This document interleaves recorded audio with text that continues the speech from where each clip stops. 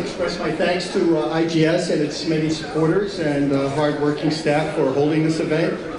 And I am Max Simon, you're not. And I've been a University of California citizen for a long time, toiling in the provinces in Southern California, inland Southern California. But from 2005 to 10, I had the pleasure of coming to Rome and working at Public Policy Institute of California in a city otherwise known as San Francisco. And I've been privileged then, since then, to be at IGS. I also want to thank the journalists who cover state politics in the various formats that comprise contemporary journalism. The work they produce is exceptionally valuable and informative, and I earnestly hope they are heard and read by an ever-widening audience. So that's our morning prayer. This morning, we ask whether campaigns matter in a state so completely dominated by the Democratic Party. It's a theme that was laced throughout the conversations yesterday afternoon when considering, for example, whether Meg Whitman or other GOP candidates for statewide office could have done anything to win. Even as we discuss the host of specific campaign resources, tactics, campaign decisions, candidate qualities, there were references, particularly when the polling results were discussed, to some of the underlying fundamentals in the state. In a variety of ways, we touched on such enduring and shaping factors as the state's demography, the tension between primary and general election contests, the interplay between immigration and GOP doctrine, the depleted and pathetic state of public trust in civic institutions and public servants, and the arguable impact of public employee unions. In a year when frustration with the economy and general disquiet with the Obama administration in the rest of the nation seemed to produce a historic tide of GOP success, California leaves much of the rest of the country asking, what's wrong with California? Well, before turning to our audience, let me introduce some people who will hopefully stimulate a constructive conversation about these matters and help us to answer that question. And in the order of their talks, I'll start with Thad Kouser, political science professor at UC San Diego. Thad is one of those people who brings a mix of high-minded civicness, civic virtue, and commitment to political reform, and rigorous scholarship to the study of state politics and policy in general. He's the co-editor of a leading academic journal on state politics and public policy, and he's observed and participated the work of legislative staff at the state and national levels. He's a nationally recognized expert on term limits and also co-editor of the New Political Geography of California, an IGS publication. Some of his many involvements and accomplishments are summarized in the program, but I want to emphasize his mix of scholarship and personal and practical involvement in the world of policymaking politics, which is a feature that all of our speakers today have. Next, Ken Miller, professor of government at Claremont McKenna College. He comes to us with a background as a Harvard-educated lawyer who, after a number of years in practice, decided to earn his doctorate in political science at UC Berkeley. He's the author of a fascinating book on direct democracy in the courts, which of course addresses two major arenas of public dissatisfaction with conventional avenues of legislative and gubernatorial policymaking. He's also a co-author of the IGS publication, The New Political Geography of California. Ken is aware of how population shifts and demographic sorting contribute to the state's political fundamentals. And his career, moreover, will help us grapple with some of the legal and institutional fundamentals that shaped California's election. He is an associate director of the Rose Institute of State and Local Government at Claremont McKenna College. Kim Nolder, to my right over here, is a professor of government at California State University at Sacramento. She's focused on the fundamentals of voting behavior and public opinion. She has examined the impact of term limits and public perceptions regarding Proposition 13, and also brings a mix of political practice to her work, having worked with news organizations and advocacy groups. She has written a very interesting and provocative article recently concerning how misperceptions about Proposition 13 seem to be lodged unexpectedly among the most informed segment of the electorate. I guess they're not informed about Proposition 13, though. Kim is the founder of the Media Research Lab at California State University, Sacramento's Institute for Social Research, and the work there focuses, she has a project there evidently monitoring television news coverage. Finally, we're privileged to have Tony Quinn, to my immediate right here, a co-editor of the California Target book. It's hard to imagine someone more experienced in as many venues of political action. He's an accomplished scholar, perhaps most notable in the arena of redistricting. He's a respected consultant. He has managed legislative and executive branch entities. He clearly understands California from a comparative perspective and has an ecumenical perspective regarding the role of partisanship in civic life. His expertise is in political demography, reflected in his highly regarded book, which anyone interested in redistricting has to master, which is called Carving Up California. And he'll help us understand as well some of the underlying factors shaping the political fortunes of the two major parties in California. So without further ado, we can start with Tad. Thanks very much, Max. And I'm thrilled and honored to be part of the IGS Governors Conference. I've been coming to these since 1998, and they're one of my favorite conferences because, not least because it gives us academics the chance to climb out of our ivory towers, at least for a day, but also because we get the chance to hear from political consultants who are thoughtful people who don't get a lot of time for reflection during the rough and tumble of a campaign. And this venue gives them the chance to sit back, digest a campaign, and ponder a question like the question posed for our panel. Do campaigns matter? Which for them is sort of an existential question. Do campaign consultants matter? And I think that the answer that they give at this conference every 4 years is probably a little different than the one they give in the course of a campaign.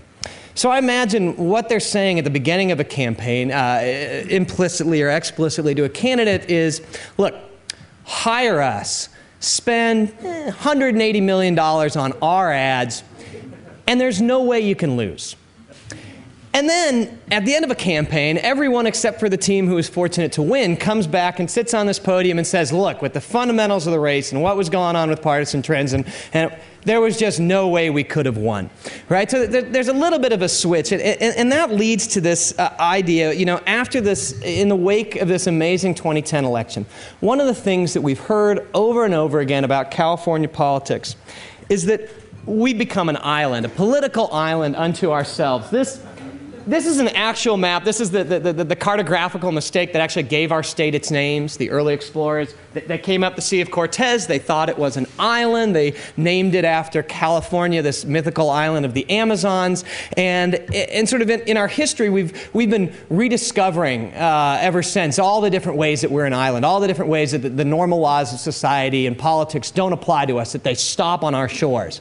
And to be sure, in this election, they stopped on our shores. So everywhere else, right, in the country in this election, Republicans were partying like it was 1994. We saw that.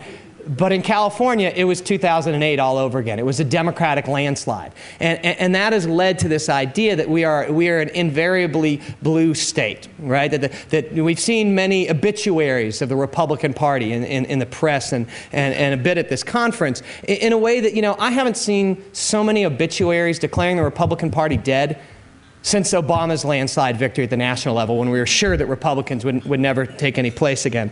And so what I want to make is to sort of first make a quick point that we're all aware of, right? Which is that, can Republicans ever win a governor's race again?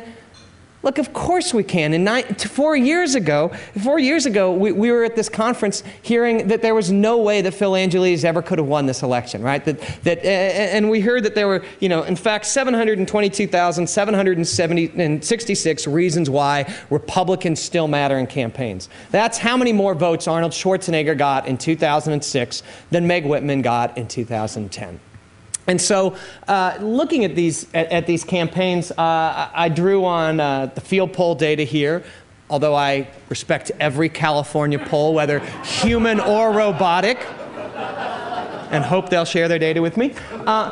So look, you've all seen this sort of the dynamics of this campaign. This campaign was a dead heat with Meg Whitman actually, you know, in reddish, having a lead in the early parts of this campaign, things staying even all the way through the summer, and then As a result, I think primarily of a scandal that hurt Meg Whitman on both sides of the political aisle. We saw Jerry Brown go out to a double-digit lead. But did anybody really think at any point in this campaign that it was inevitable that Republicans would never ever be competitive at the statewide level in California? I didn't hear a lot of that being said until this lead opened up.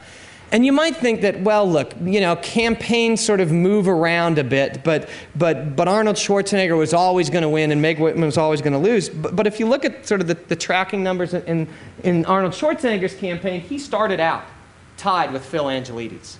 The beginning of this campaign. He started to open up a little bit of a lead before the primaries, and then it was really during a summer in which he went heavily on the air and a fall in which he embraced this landmark global climate change initiative and sort of solidified his lead. That was when he opened up his campaign. So it was not inevitable that Arnold Schwarzenegger was going to win, and it was not inevitable that Meg Whitman was going to lose, if you believe any of this data.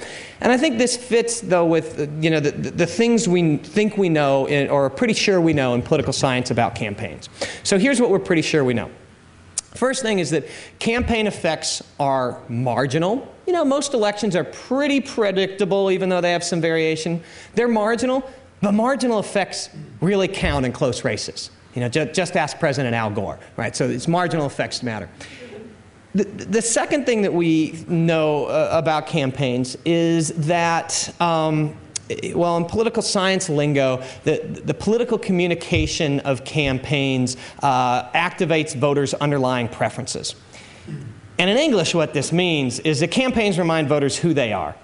And they remind voters who candidates are.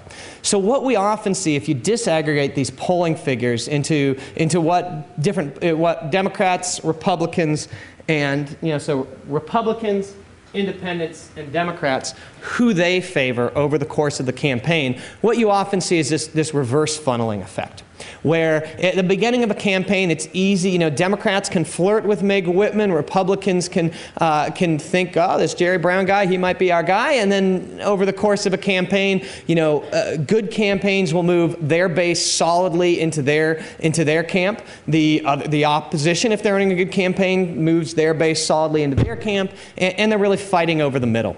Right? And what we saw in Arnold Schwarzenegger's sort of two successful runs is at the beginning of the day, a lot of crossover support, and at the end of the day, Arnold Schwarzenegger closing the deal with Republicans and convincing those moderates to get on board with him by reminding voters of who he was and who they were and why they liked him. Well, what happened with Meg Whitman? Okay, well, let's look at Democrats. At the beginning of the day, 1 in 5 Democrats were flirting with Meg Whitman at the beginning of this campaign. She was a new kind of Republican. She didn't even use the word Republican in her Super Bowl ads. But at the end of the day, her support among Democrats was only single digit. So the Democratic campaign brought their folks home. Well, let's look at Republicans. So at the beginning of the day, Meg Whitman had about 76% support among Republicans. She starts to bring them home early in the campaign. But by the time the campaign really gets going in September and October, she never closes a deal. She's stuck with only 3/4 of Republicans supporting her. So one thing that this campaign didn't do was bring home the base in a way that successful campaigns do, in a way that Arnold Schwarzenegger's campaign, in a way that that Pete Wilson and George Deukmejian did. Let's not forget that until this election, Republicans had won 6 out of the last 8 gubernatorial races in California. We were not considered an impenetrably blue state. So what happened with moderates? The surprising thing in this campaign is because she didn't bring home Republicans, but she also didn't bring home moderates. So she lost on both sides, and I think that was in part because she had a scandal, with the Nikki Gates scandal that both hurt her on the left and on the right, that led to Latinos not being happy with her stand, reminded of her stand on immigration, but also the John and Ken show the next morning saying don't vote for her because she employed an illegal immigrant. And so, she lost on both sides because of that scandal. And that was a problem with her campaign that wasn't malpractice by her consultants, but that was sort of just, a tough road for her to overcome. So what's the third thing that we know about campaigns from the political science literature? And that's that campaigns can't tell people what to think, but they can tell them what to think about. So they can tell them who to think about, so they can remind them who voters think is the least popular person. And really the two signature ads, these two campaigns, were ones that compared the losing candidate with California's current political villain.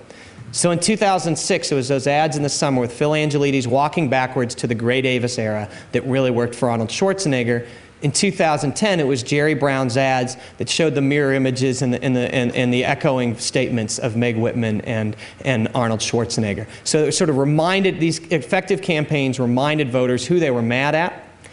And also the issues that these campaigns came to focus on. Immigration in the Meg Whitman campaign and the environment in Arnold Schwarzenegger's victory were ones that through a scandal or through Arnold Schwarzenegger's embrace of AB 32 on Labor Day in 2006, these are things where candidates were able to remind voters, where they stood. And then finally, I wanted to map the results and see where Meg Whitman did much worse than Arnold Schwarzenegger. So she loses about 15 points across the state. But in the map I'm going to show you, the lighter areas are the areas where she only lost about 10 to 12 points, where she did pretty well. And the dark areas are the ones where she really got killed. What I expected to see, if the conventional wisdom was that she lost by turning too far right in the primary, I'd expect to see the mountains, the Republican heartland in the east part of the state, being really light, her doing really well there, and then darkness all up and down the coast. I also expect to see lightness in the Silicon Valley, her base, and darkness in Arnold Schwarzenegger's base, which is LA. Instead, what we see is, amazingly, she ran really well in Southern California, LA, Orange County, and Ventura. She ran really well. She ran relatively poorly in the Republican heartland of the Valley. So again, this emphasizes that she didn't bring home her base. And most shockingly, she did pretty terribly in Silicon Valley. She really didn't bring home her base in the Silicon Valley and ran sort of relative to Schwarzenegger better in LA than in the Silicon Valley. So there were a lot of sort of surprising complexities that I think show us that nothing was inevitable in this campaign, and it had a lot to do with the way that both campaign teams managed their candidates. Thanks.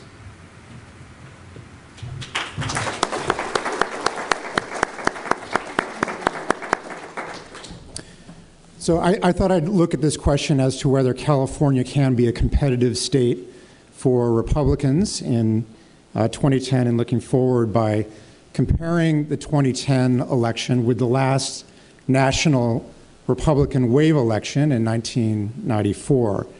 And so looking back to 94, California participated in what was one of the biggest Republican victories in the last half century.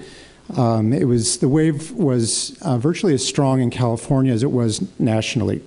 Looking below just the top of the ticket, Republicans picked up 3 House seats in 1994, 2 seats in the state Senate. Republicans won 8 Assembly seats to gain a fleeting majority in the state Assembly. Not only that, Republicans won 5 statewide offices in 1994. Pete Wilson won for governor. He won by 15 points over Kathleen Brown, 55 to 40%. Dan Lundgren did almost identically as well. He won by 14 points over Tom Unberg statewide. Matt Fong won for treasurer, Bill Jones, Secretary of State, and Chuck Quackenbush, Republican, won for insurance commissioner. Even in the U.S. Senate race, popular U.S. Senator Dianne Feinstein nearly lost her seat in 94 to Michael Huffington. She won by less than 2 points over Huffington. So California in 1994, that's sort of the high water mark for Republican success in both statewide and legislative offices in the last couple of generations. 2010, again, was nationally a Republican wave year, but as everybody knows, it had no effect in California in terms of the races here. And I just want to highlight the dimension of the Republican loss in California in 2010. Meg Whitman lost by nearly 13 points. Carly Fiorina, this was supposed to be one of these toss-up races. She lost by 10 points to Barbara Boxer on Election Day. In the other statewide races, the margin of victory for Gavin Newsom was 11 points. For Dave Jones, for insurance commissioner, was 13 points. Deborah Bowen won by 15, John Chong by 19, and Bill Lockyer by 20 points. So these were not close races. These were large victories by Democrats in an overwhelmingly Republican year nationally. In terms of legislative races, Republicans didn't pick up any seats in the state assembly, the state Senate, or in congressional races. There were supposedly going to be some close congressional races where Republicans could pick up a couple of seats in the Central Valley. It turned out not to be the case. So 1994 looks very different than 2010. The state is different. I think you can trace the difference to very shortly after 1994. The 1998 state election was a big drop-off. Lundgren was defeated in a landslide by Gray Davis. There were a couple of Republicans who won statewide office in 98, but by 2002, that was a shutout. Democrats won all the statewide races in 2002. And in fact, if you looked over the last decade, only 2 Republicans have won statewide races in California. If you count U.S. Senate, governors, the other statewide races, Arnold Schwarzenegger in the recall and in his 2006 reelection, and Steve Poizner over Cruz Bustamante for insurance commissioner. All other races have gone to the Democrats, statewide races. And so I think you have to look at the Schwarzenegger races, which Thad has highlighted, and say really they're an anomaly. That Schwarzenegger won in the recall in exceptional circumstances and then ran a very smart re-election campaign that we heard about 4 years ago, where he positioned himself in the center. He brought home his base, but he reached out on environmental issues and in other ways, took immigration off the table, in a lot of ways really positioned himself ideally for the California electorate, and he was successful in 2006. Poizner had a weak opponent against Bustamante in 2006, but otherwise, Democrats win when regularly and win often by large margins. So I think it's really hard to say that Republicans can expect by running sort of marginally better campaigns to be consistently competitive in California state elections. I think it is possible for Republicans sometimes to win under some circumstances. In 2010, there was a real chance that Steve Cooley could have won the Attorney General's race. He lost by less than 1% to Attorney General Harris. But I think if you think about it, this was a prosecutor who had won election in LA County multiple times. Kamala Harris was perceived, and I think probably is, to be left of the median voter on criminal justice issues in California. There was certainly an opportunity for Republicans to pick up that one race in California at least, but even there, the Democrats won the Attorney General's race. So California has significantly changed over the past decade and a half. And if we looked at this in our new political geography book, we think that really the most important, significant sort of geographic change in the state has occurred in LA County. Los Angeles County, as of 1990, was basically a 50-50 proposition. The congressional delegation was evenly divided between Republicans and Democrats in 1980, and Republican statewide candidates would often basically break even in LA County. That was the task for Republicans to win statewide, was to win the interior of the state down through San Diego and Orange County and then break even in LA County, and that would give you a statewide sort of coalition that you needed to win. And in fact, that's the way Pete Wilson won in 1994. He won Los Angeles County by 4 points in that governor's race in 1994. But over the course of the last decade and a half, LA County has just changed significantly for a number of reasons. The exodus of the more conservative white population, either by death or by departure to other parts of the state or out of state. The growth of the Latino community, which is increasingly incorporated into politics, voting heavily Democratic in LA County, and some other factors. But Los Angeles County is now nearly as Democratic as the Bay Area. Not quite, but close. And that's just a huge change in the state politics. So just looking at a few numbers, Jerry Brown beat Meg Whitman in Los Angeles County 62% to 31%, a 31% margin. Again, remember, Pete Wilson won in LA County by 4% over Kathleen Brown in 1994. And the Cooley-Harris race is very interesting to look at as well. Cooley, who's won election as district attorney in Los Angeles on multiple occasions, we expected LA County to be, he'd be very competitive there, and that would be part of his path to victory. But in fact, Harris beat Cooley in Los Angeles County 53% to 39% by 14 points. So the terrain for Republicans is just incredibly difficult. There are reasons for that, which we've talked about yesterday, and we'll talk about more probably in this panel and elsewhere. Individual candidates, I think, can occasionally win elections in California statewide, but that's going to be the rare exception, unless and until the California Republican Party can appeal more broadly to the California electorate, which is a changing electorate based on the changing demographics of the state. The Republican Party needs to expand and grow its appeal and embrace the state's immigrants and minority groups in places like Los Angeles County, suburban Los Angeles, the Central Valley, and other places where the party needs to be competitive in order to win statewide. And I do think that it's, as Thad says, this isn't set in stone. You shouldn't write an obituary for all time for a party. There are ways in which the Republicans could recover. The one thing I see is a point of vulnerability for the Democrats in California is the fiscal management of a state that is on the brink of insolvency. And so if Democrats somehow get blamed for the fiscal problems that still lie ahead, the Republicans could capitalize on that. But that's only part of the picture. Republicans have to be able to appeal more broadly to the electorate, including and especially the state's growing minority population. Thank you.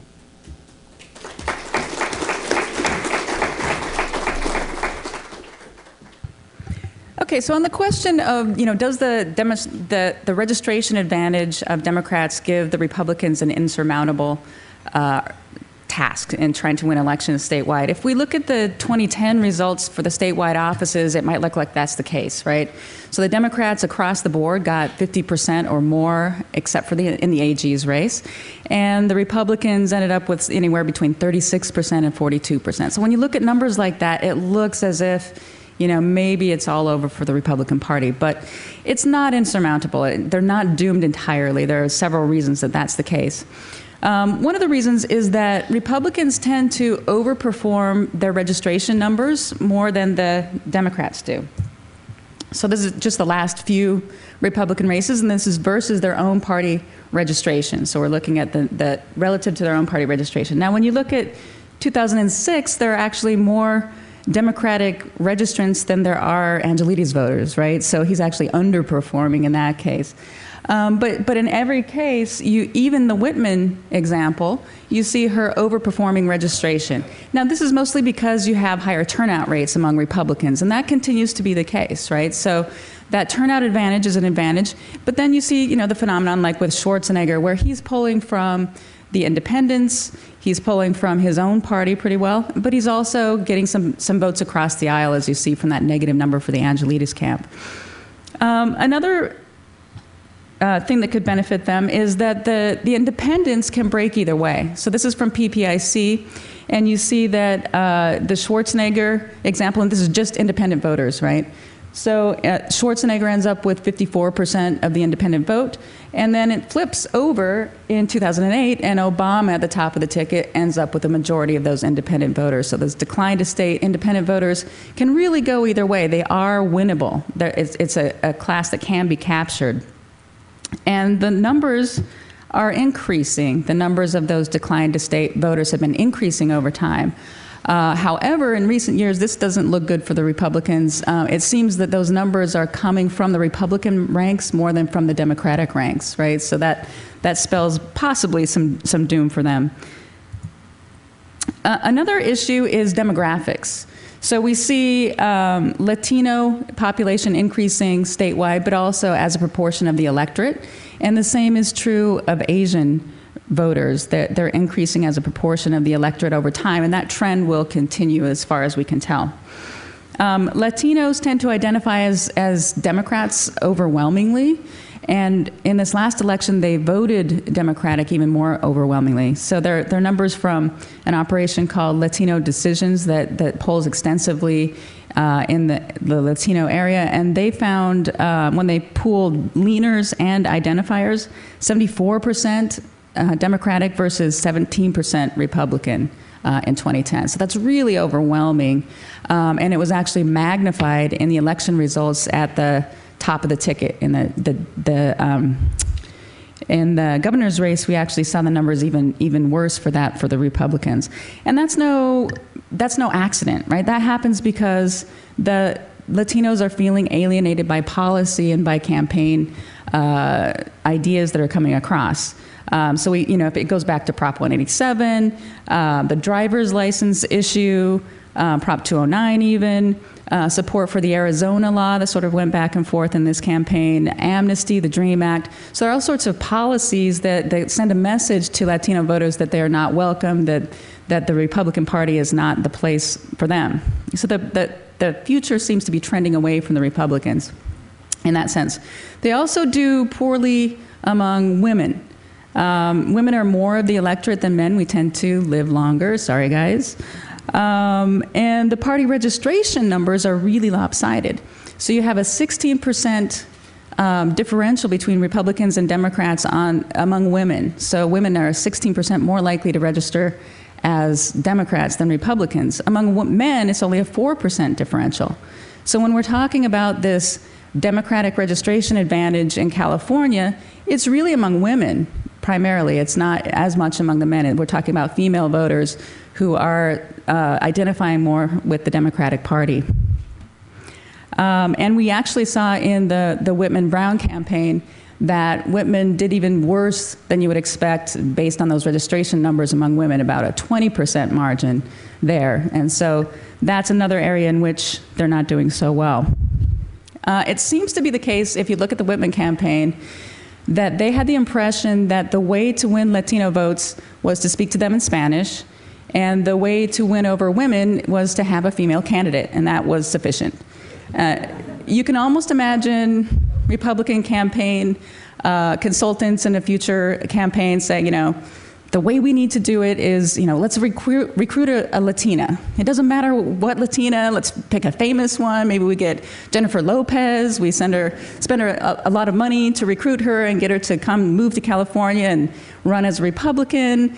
And it'll work great because she's a woman and she can do ads in Spanish. And so it's a done deal, right? It doesn't matter what the substance of the ad is. In fact, they probably would think that they could run ads that would repeal, suggested the repeal of the 19th Amendment and the deportation of everybody whose name ended with EZ, as long as you had, a woman at the top of the ticket. Sorry. Another issue is the disconnect and that favors Republicans potentially, but this is problematic because it's really about misinformation and misunderstanding, is the disconnect between taxes and services in a lot of voters' minds, right? That they want lower taxes, and poll after poll, people want their taxes lower, but they also don't want the services that they like cut, right? And they want, in fact, increases in some of their favorite services that impact them personally. And so you see this disconnect between those two things as if there's no relationship between taxes and services. And I think the way they bridge that gap mentally is, is by explaining it through that there's this idea that there's a lot of waste and inefficiency, right? So it makes sense then, if you believe that we can go ahead and cut taxes enormously because really it won't affect services because there's just a lot of waste there. So these are some numbers from Field from May 08 and October 09. And the question was essentially, can the state provide about the same level of services, even if it cuts? In the first poll, it was 14 to 20 billion, and then we upped it in October 2009 on that poll to 20 to 25 billion dollars, right? So enormous. As the budget got worse and worse, the numbers went up. So enormous numbers that could be cut from the budget, apparently, in people's minds without any effect on services, right? So if you're in this mindset, you're fine with the pledges to not increase taxes under any circumstances. And the cuts seem to be possible without any sort of pain. That favors Republicans, right?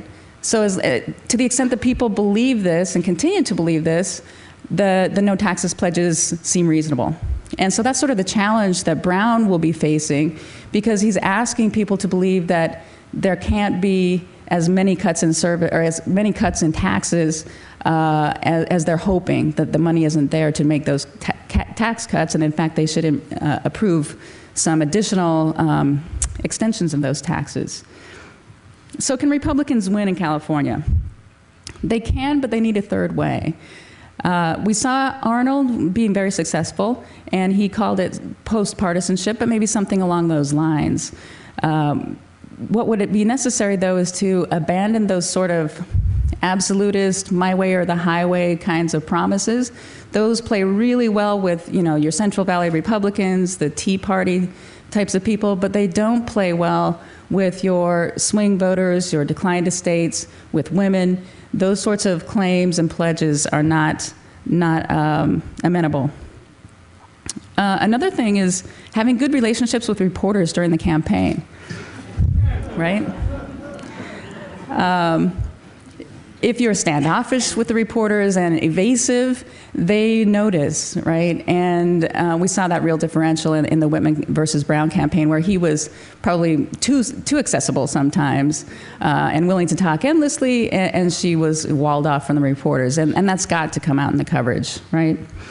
Another thing is showing contempt for the process and for government might backfire in campaigns, especially when really what you need to do is target those sort of independent voters, women, Latinos, et cetera. You start to sort of scratch your head and wonder, well, why are you running to run this government if you have contempt for it, in fact, haven't voted in the last, several decades? It's sort of like if we're applying business model to government, if you were applying to be a CEO of a corporation, you probably wouldn't do well if you bashed the corporation during the interview, right?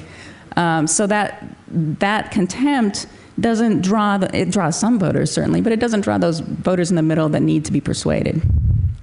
And then another thing is recognizing that the anti-tax and anti-government sentiment is tied up still with the pro-services conception. And so if we do see additional draconian cuts to services, and it starts to become apparent to people that this is not true, then it will be very challenging to continue to press for just the tax cuts. And that may be difficult for Republicans going into the future. And I think that the reason that California bucked the national trend, or one of the reasons that we bucked the national trend, is that we tried the throw the bums out thing. We started it in 1990 with term limits, and then we followed through with the recall of Gray Davis, and it didn't work, right? We discovered that we still have all these problems, and so we turned instead to sort of an old hand in government, and that may not bode well for Republicans if Jerry Brown is successful, but if not, they may have an in. Thank you.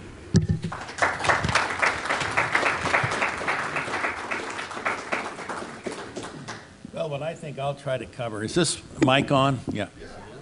Okay. I'll try to cover the question, can the Republicans come back and how might they? Start with a little bit of history as to why, at least in California, absolutes might not exactly work out that way. In 1964, the Republicans took a terrible beating. They were in worse shape then than they are now. In 1966, what was their response? It was to run for governor of this great state, a totally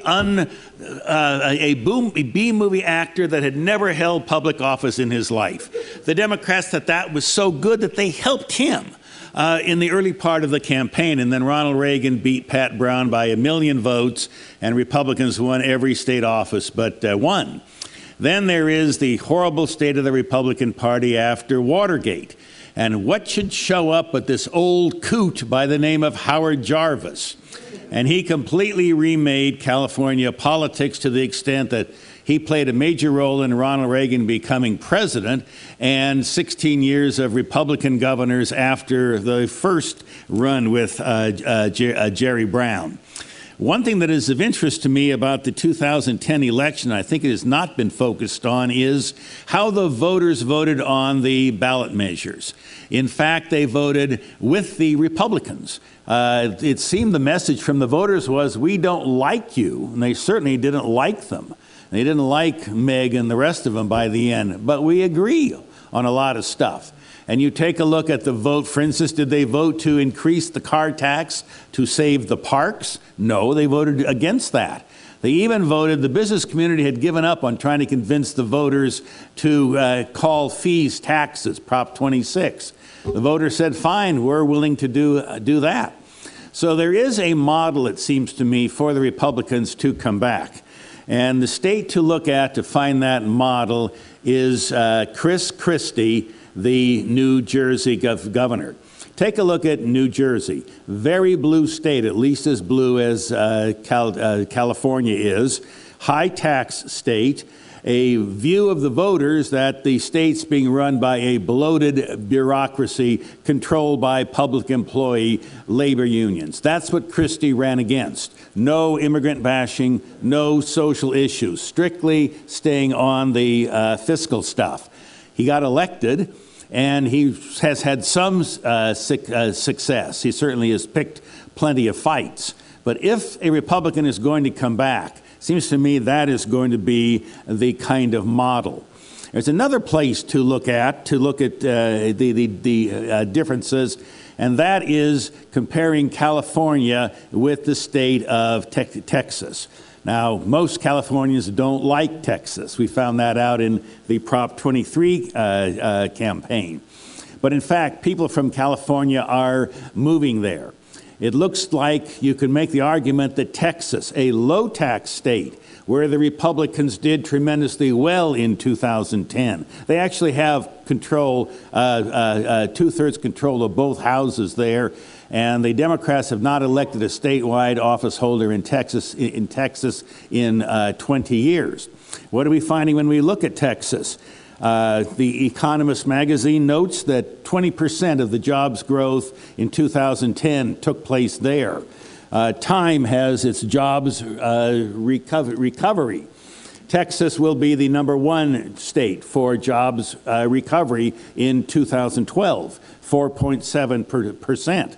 We looked at the reapportionment between the states of congressional seats. Texas picked up 4 because people are moving there. And the kind of people that are moving there are the people that once made this the great economic giant. So I think the Republicans are going to be able to make an argument that should we go with let's raise taxes, which they don't want to do, or should we go with trying to increase growth and trying to grow our way out of the budget problems. Texas has a serious budget problem also. They are, however, not going to raise taxes there. They are going to have some severe cuts, more severe than we have here. I think there are also enough of these anecdotal things floating around, and I would just like to close with a couple of them, which I think the Republicans could use to say this state, as a one-party state, is too greatly controlled by the public sector unions. You have the Gilded 36. I don't know whether all of you know who they are. They are 36 $500,000 plus employees of the University of California. They are these high-level bureaucrats and managers.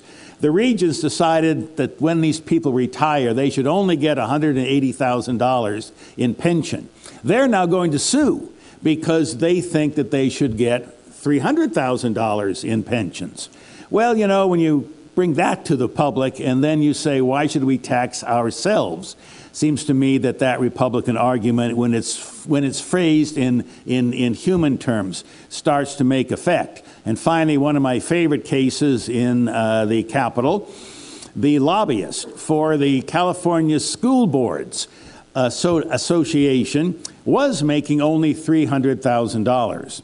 He decided that was not enough. So the School Boards Association, which is funded by the taxpayers through their school boards, raised his salary to $500,000. As a matter of fact, $570,000. Still wasn't enough because the local Sacramento television station noted that he was putting his gambling debts on the school board credit card. So he is now retired. We have no idea what his pension is. I'll bet it's close to $300,000.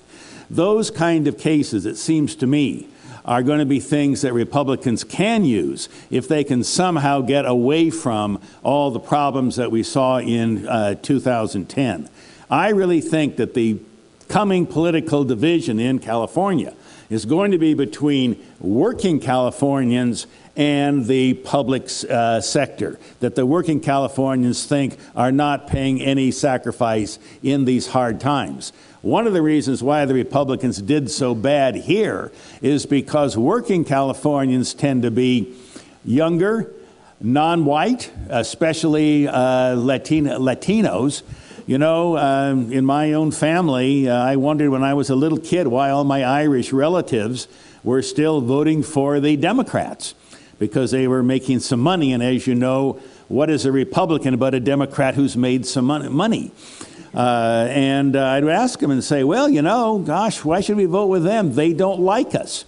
Well, as long as the Republicans give out to the real workers in California the attitude they don't like them, they're not going to get their votes.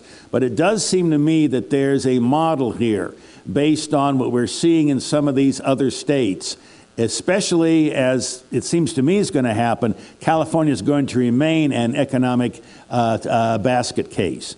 And now that we have one-party rule, at some point, I think that people are going to ask why, and that may give the Republicans some chance at coming back. So.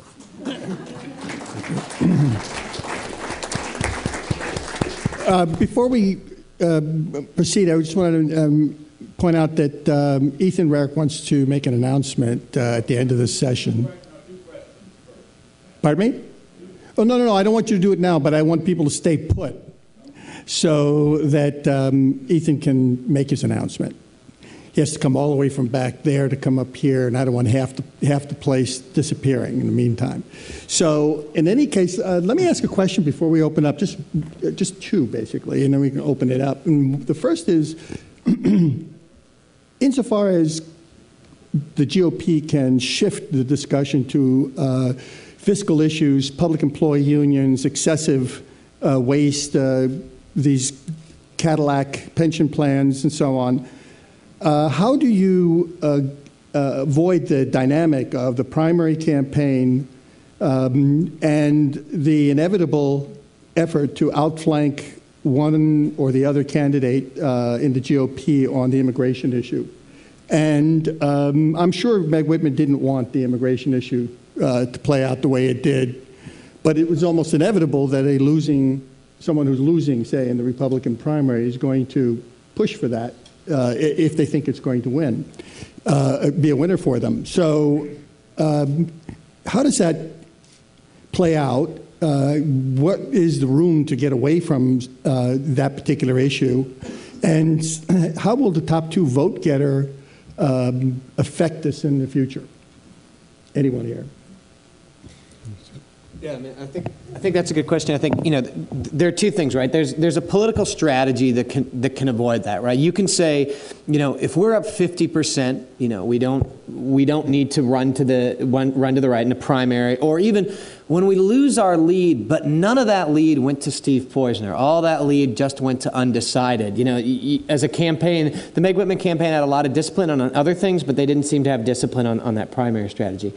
The second thing is we're going to have very new rules of the game with this top two primary. Now, if we look at what happened in 1998 and 2000 in those primaries, we don't see a whole lot of hope that moderate candidates will do extremely well. We see a lot of these new primary people who are walking into a primary who were barred before, the decline of state voters.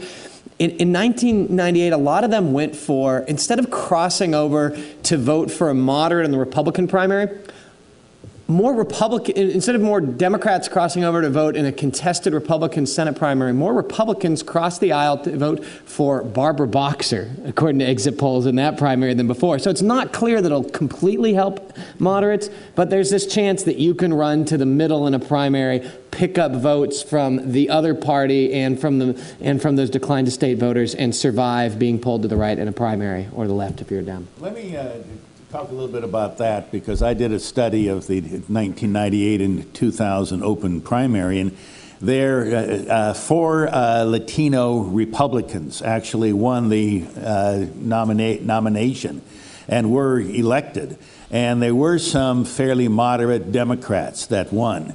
Now, Todd's right that it's not going to be an immediate huge change, but it was something of a change on the margins.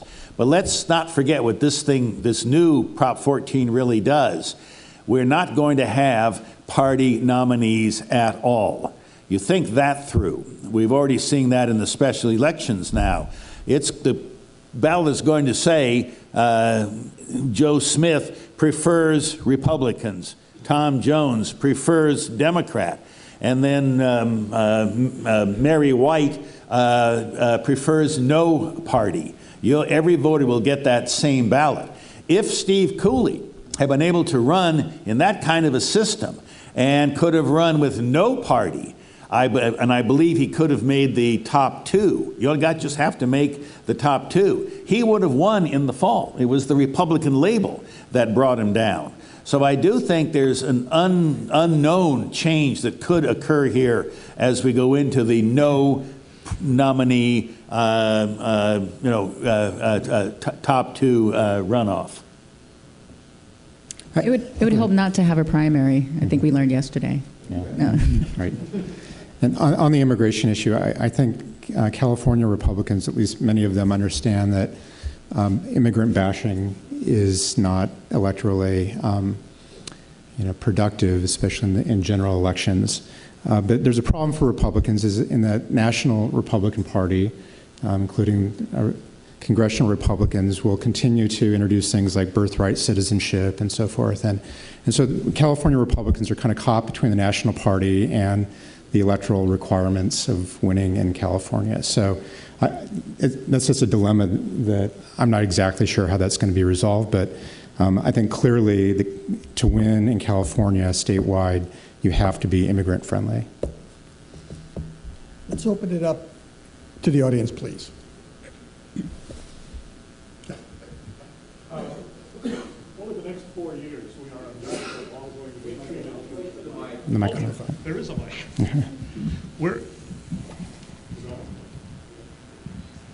Should be. Over the next 4 years, we're going to be treated to a series of homilies and little lectures from the most prominent Democrat in this state about frugality, maybe sleeping on a mattress on the floor, driving a blue Plymouth, and so on and so forth. As a tactical matter, Tony Quinn, how can the Republicans outflank that constant barrage of frugality from Jerry Brown?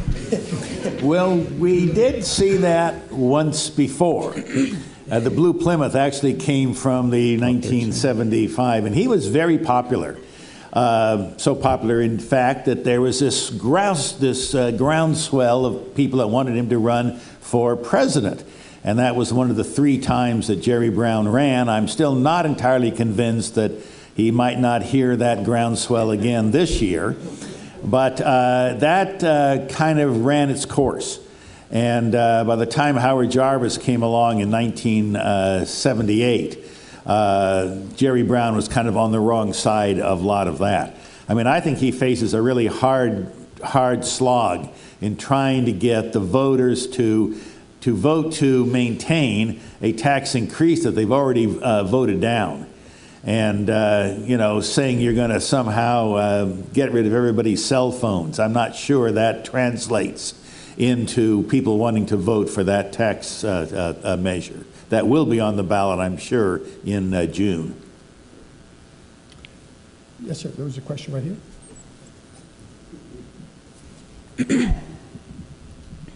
So getting back a little bit to the future about in the Prop 14 world, I've actually heard a lot of conversation about that in the Republican Party about, what if we try to run people without being Republicans, run Republicans, but not with a label? I guess my question in that scenario is, would enough actual Republican voters recognize that that's what's going on? Or would there be a potential for some other more conservative candidate to come along in the primary and actually run with that Republican label, and essentially there not being enough independent voters to get that moderate Republican who doesn't have the label into the top 2 primary? So is there a danger on that front? I think there might be a difference between district elections and statewide. I think in district elections, somebody who's claims to be the real Republican will win over somebody who's running away from the party label to get into the final. In the statewide, I think it's a more interesting question, and I think that somebody who presents as an independent might have a real chance. A Cooley, for example, if he presented himself as an independent, would have had a good chance to advance to the final on that basis. Go ahead. Well, I think obviously you can get that message out because campaigns in California, the thing that's easiest for us to see are the TV ads, but campaigns in California, especially at the district level, are just run by micro-targeted mail. I mean, Steve Glazer can tell you, what did the Brown campaign got out? Something like 12 million pieces in the last week. So you can get out the message that someone's a Republican to Republican loyal voters through the mail. You don't have to put it on the ballot. The second thing that I think is going to happen, we heard a lot of talk about whether there's any field clearing in the primary. Well, you didn't need to do a ton of explicit field clearing in this primary, but in a top 2 primary, both parties have a huge incentive to clear the field to make sure that their candidates don't split the vote. If you have 3 Democrats running in Berkeley, none of them might make the top 2 for an assembly race. You need to clear the field, and so there's going to be a lot more, I think, backroom politics and the sort of the institutional money resources clearing fields in the top 2 world than we've seen before. The woman in the back, please. Following up on a couple of things that were mentioned, Jarvis was talked about a couple of times, and in the bio of Kim Nalder, Prop 13. And so I'm wondering how the structural issues with Prop 13 might play out in the campaigns coming up, related to Brown's relationship to that. And I know Prop 13 was a big thing in Whitman's 2010 gubernatorial campaign. I think Prop 13 is radioactive if when we do polling questions about it, if you phrase it with the term Prop 13 in it, people want to keep Prop 13. So, going forward, you can imagine Brown wanting to do something like a split roll on Prop 13 and disaggregating the property taxes for individuals and for business. And that might get popular support, but not if the term Prop 13 is used. The idea of changing tax rates on property for businesses may gain some popularity, but the battle will be between how that's framed, right? And the term Prop 13, without any other thinking, is difficult. And the same thing with the restructuring of the local versus the state that Brown's also trying to undertake. He's trying to do it without framing it as a Prop 13 change, but in many ways it is. Can I just mention one thing on that?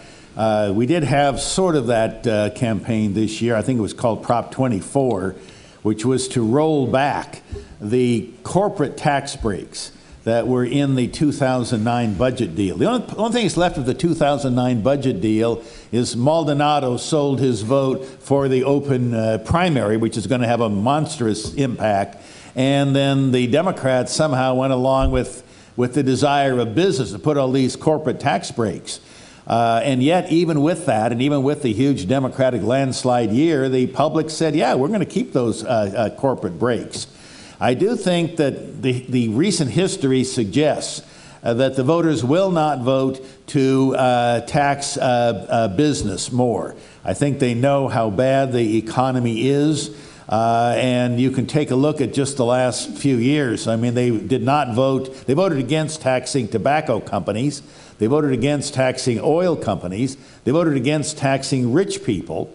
I always ask the question, when we look at what I like to call the working families tax increase, because that was really what the 2009 tax increase is, sales tax, income tax, and car tax. And I say, if they won't vote to tax all these great Satans, why do you think they're going to vote to tax them themselves? And I do think that's one of the big issues we're going to see when we have this coming special. Yes, sir. Hi. I had a couple comments first. Before I come to my question, one about the blanket primary. First of all, we don't know if the legislation allows you to run in the primary with your party label and then switch in the general to no affiliation. For example, ballot designations can be changed from primary to general under law. That would change the whole dynamic. The smart strategy is to run as a Republican in the primary and then go to no label in the general. And hope that the Republican Party gets out the message to Republicans, that's our guy or that's our gal. Secondly, one other comment you made about the dominated district in Berkeley with 3 Democrats, they're not going to clear the field in dominated districts.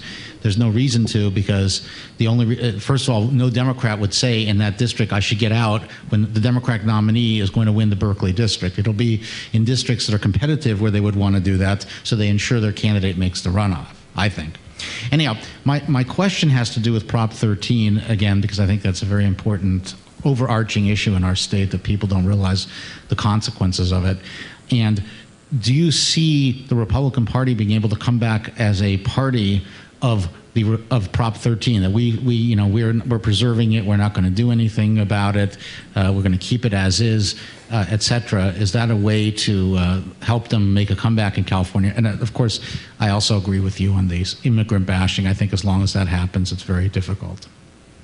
Well, it seems to me that the Republican Party, if it has any brand besides immigrant bashing in California, is that it's a no-tax party. That's been consistent in the legislative Republicans. I mean, there's been some slippage at the margins, but I think the public recognizes that the Republican Party is an anti-tax party. And so, I mean, I think maybe emphasizing Prop 13 and the threats to it could be, something of an advantage. But I think people probably are not voting exclusively on the tax issue. They're voting on a range of different issues, and Californians have some advantage, polling shows, on taxes, but there's disadvantages in other areas as well. Can I just comment on one thing? There's no label in the general election. I had not heard that before. I don't know whether that is possible. In the state of Washington, which is the model for California, it's not, as far as I know. But Republicans for a very long time in this state did very well by hiding their party, and that's what cross-filing was all about, if you know the history of that. People who were Republicans managed to run as Democrats. As far as the Prop 13, hey, that brought them back in the 1970s. I mean, the impact of Prop 13, first of all, in the 1978 election, in which the Republicans at that time only had 23 seats in the Assembly and went up to 30 seats. And then the election of Ronald Reagan as president with a very dramatic tax change, which he did effect in 1981. And then the Republicans governors for 16 years. The state would have been much, much different had there been no Proposition 13. But I think the Republican Party can only win as the party defending Prop 13 if the Democrats are stupid enough to be the party attacking Prop 13. Yeah. Right. I think that there's, to join in the conversation, I think it's true that fiscal issues provide an opportunity for the GOP, but it has to be managed carefully. It's not as easy as one might think offhand. For example, there is discontent with Proposition 13 on issues that have to do with, for example, huge disparity between young homeowners, the share of the property tax that they pay. It's not just commercial versus residential. Moreover, the idea of, it appears that the Republican Party is struggling with whether or not the people are going to have a chance to vote on taxes. If that's managed in a way in which the Republican Party is seen as not only the anti-tax party, but the party that won't let the people have a choice about how they want to manage their fiscal affairs by not even permitting a vote or being opposed to a vote, I think there is the potential for some mismanagement of that issue, although I do think it is perhaps the best way to go. I should say, too, that I'd like to see what the ultimate response among public employee unions is on being in the, I guess, being careful with this analogy, being in the crosshairs at the moment. But in any case,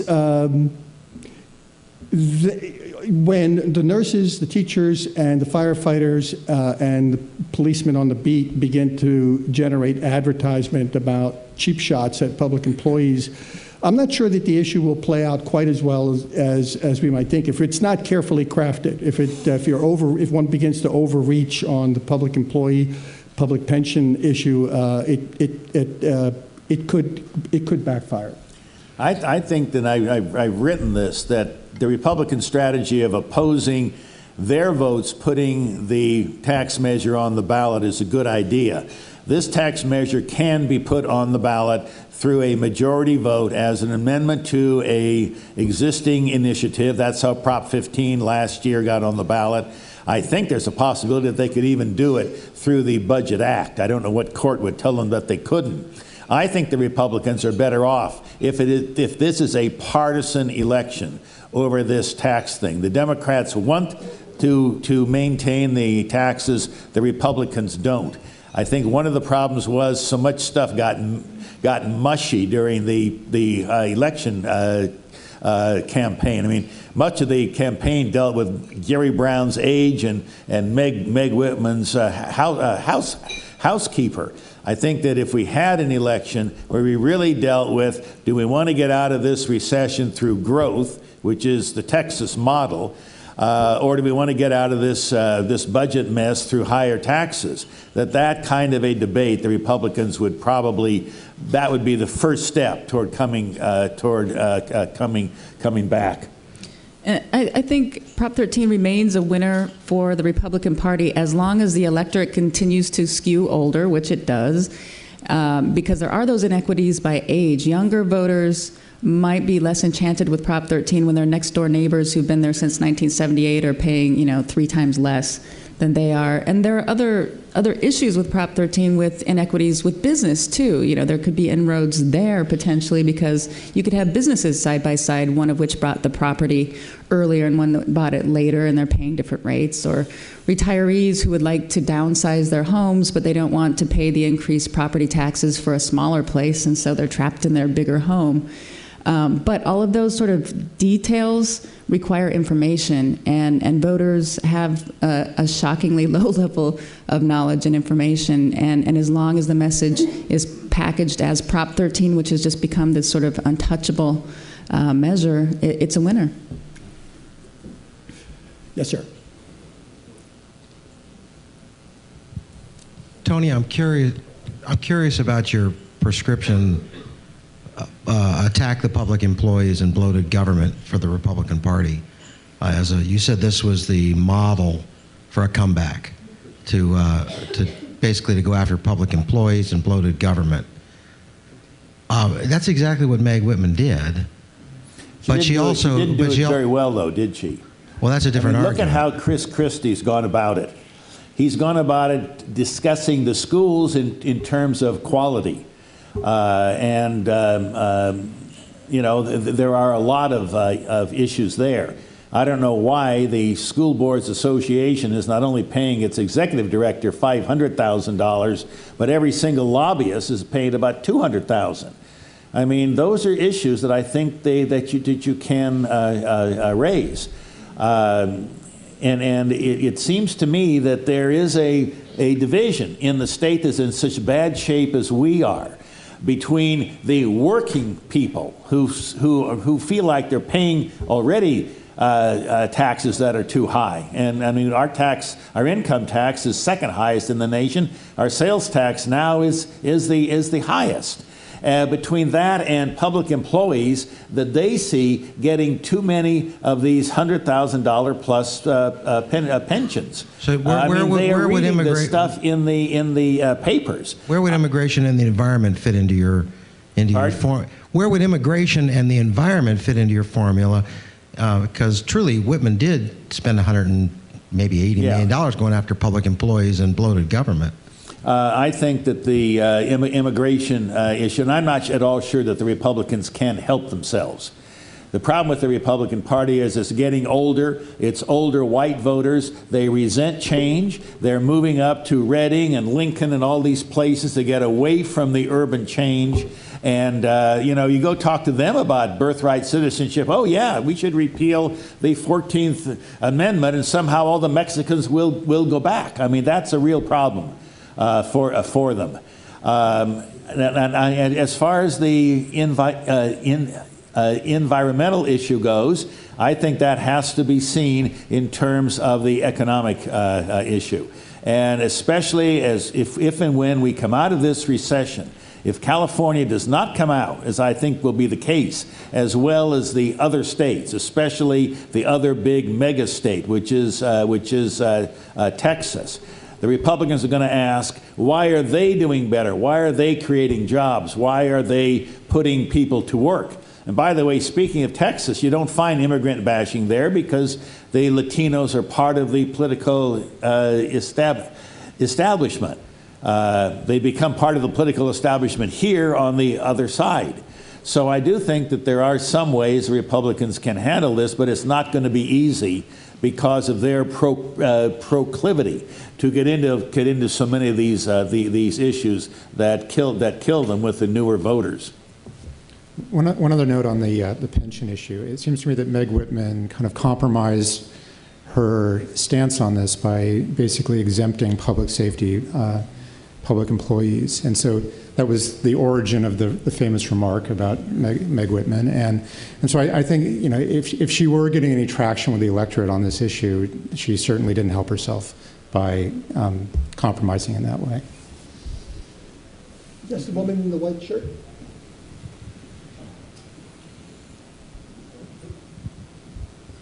With Proposition 14, we're going to end up, it was suggested by Todd that we would end up with more extreme candidates on both sides of the aisle. And assuming that Democrats don't figure out the fiscal issues of California, and assuming that the national GOP continues to drive the immigration conversation further to the right, then it seems like independent voters would be completely alienated. And I'm just wondering if there are any previous elections or perhaps predictions on where these voters might turn to, assuming all that happens. Well, so obviously, I wasn't saying that it's going to lead to more extremism. It means that parties will have a bigger role, and parties might strategically want to pick more moderates. But you raise a great question about where are independent voters in California? Well, if you look at all the polls about what people think about government, what people think about their trust in government, faith in government, the direction of the state, the conventional wisdom is California's moved too far to the extremes and the middle feels alienated. No. The middle is the happiest part of California politics right now on all of those issues. Independent voters are the people who feel that way. A part of this is I think we have mostly moderate policies coming out of Sacramento that we haven't had either of the extremes win.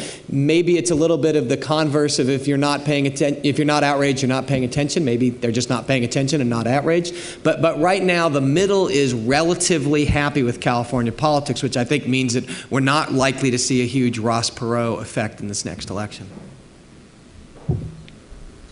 Yes, sir. Yes.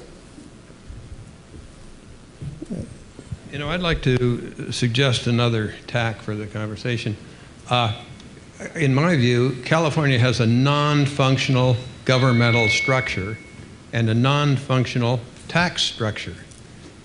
Too many people don't remember that before Prop 13, AB 80 was passed, which curbed what Jesse Unruh called the power of the assessors that even a Barbary pirate would envy. And the corruption in the Los Angeles and San Francisco assessor's office, where the assessors, especially San Francisco, went to prison for what he was doing. But the thing that happened was, because people felt that they were going to lose their homes because of the conduct of the assessors when supervisors wanted to vote all sorts of things but not raise taxes, told the assessor, get out there and get more money. So people voted for 13 because they felt that the alternative was to lose their homes. Now, we got another thing that comes into that equation. That's the housing meltdown. And the housing that's melting down is at the very high end of this tax structure. And the people can't pay those taxes right now. And that's why a lot of them are in foreclosure, among other things, as long as the mortgage.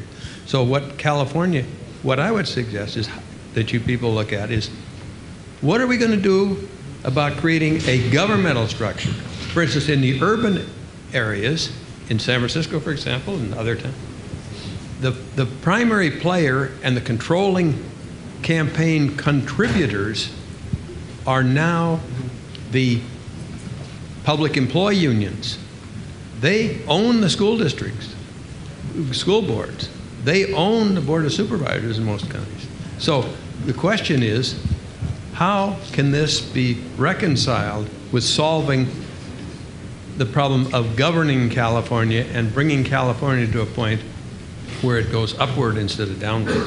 You know, the people actually have taken some steps in that direction, and if there's a legacy for Arnold, it's going to be having pushed through the redistricting reform structure. And we do have 14 people that are going to sit down, and they're doing it right now, trying to figure out how to do districts. That certainly is better than 14 people like me doing it when I worked for the legislature. Also, I do think there is a major change with the top two law. And I think there are other reforms out there. The legislature should be very careful, and I think maybe they're beginning to be a little careful, because some fine day somebody could put a ballot measure on the ballot to go back to a part-time legislature, you know, cut their pay and send them home. And I'm not so sure right now that the public wouldn't be willing to vote for that. So there is some churning in the process, trying to clean up what people are beginning to see as some real problems. I mean, we amended the Constitution 5 times last year, and we're going to have 3 constitutional amendments if there's a June ballot on that ballot, probably. So, you know, we are changing the rules. Right. Gentleman in the brown sweater, tan sweater. This is a question for Tony Quinn and anyone else who wants to chime in. One thing that I have a question about when you're saying that Republicans should move forward by attacking the Public Employees Union, sort of a common scapegoat out there is the prison guards and the overpopulation of the prisons. If the Republicans sort of take this tact and go after that, how do they reconcile that with their traditional sort of tough on crime reputation?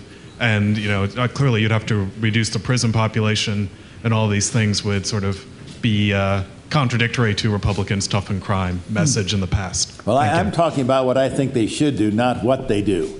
And I agree that, they're as much to blame as the Democrats are for what a lot of people feel is a very bloated prison guards union. I mean, that's strongly felt there, and neither party is willing to take them on at all.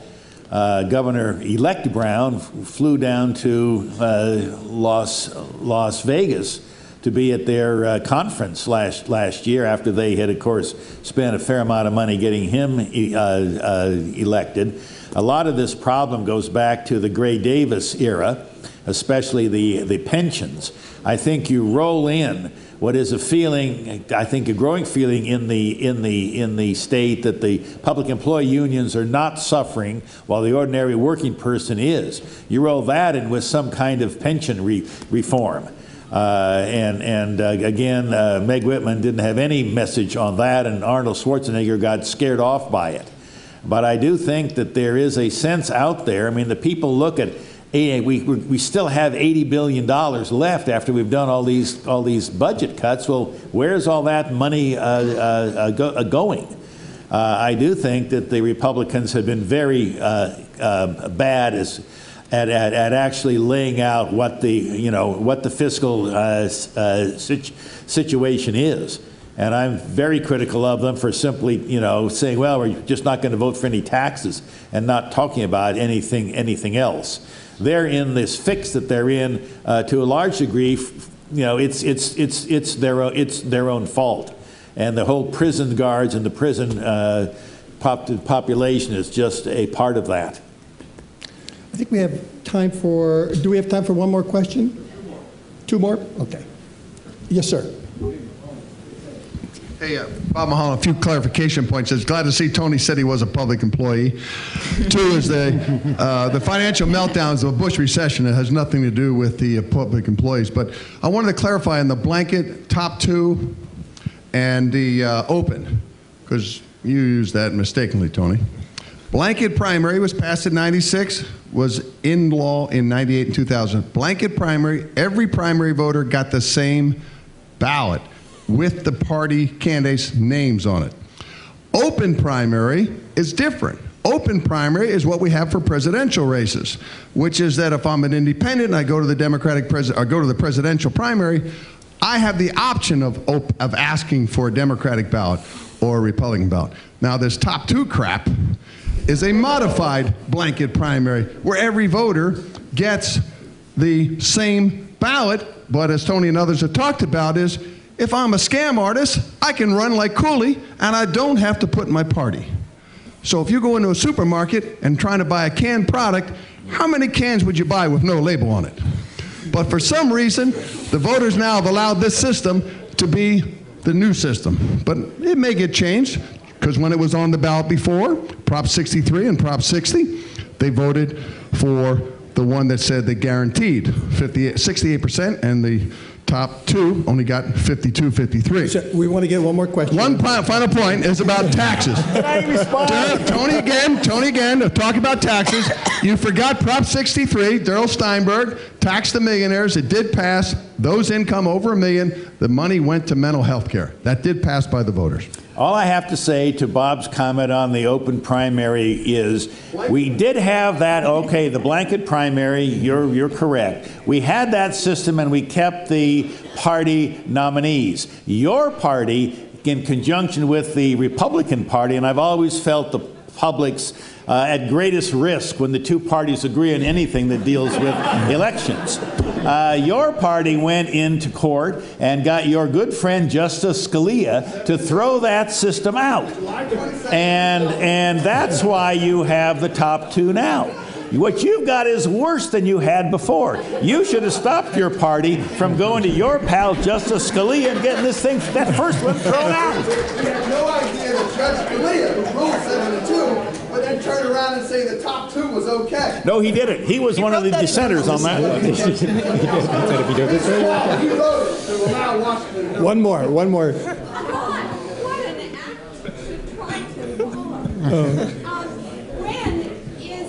One second, we'll get the mic here for you.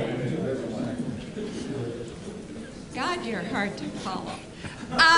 When is the Republican Party going to wake up and smell the coffee and quit trying to equate running a business with running government? The people of the state of California are hungry for services. They want the potholes filled. Business doesn't provide services. That's somebody else.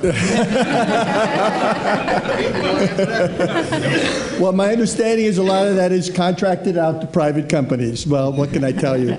They will, once we have someone who's made $1 billion working for government who can spend that money on their own election, right? That's what the Republicans. Yeah. Okay, I just a quick. By the way, thank you very much. A quick logistical announcement. I also failed to mention this morning the sponsors, and I want to thank them one more time. Darius Anderson and Platinum Advisors, Chevron Corporation, the California Association of Realtors, Farmers Insurance, Susie and Steve Swat, Colleen McAndrews, and the 2 political law firms who are co-sponsoring the lunch, so you can thank them for the free sandwich you're about to get. Remcho, Johansson, and Purcell, and Nielsen, Merksimer, Parinello, Gross, and Leone.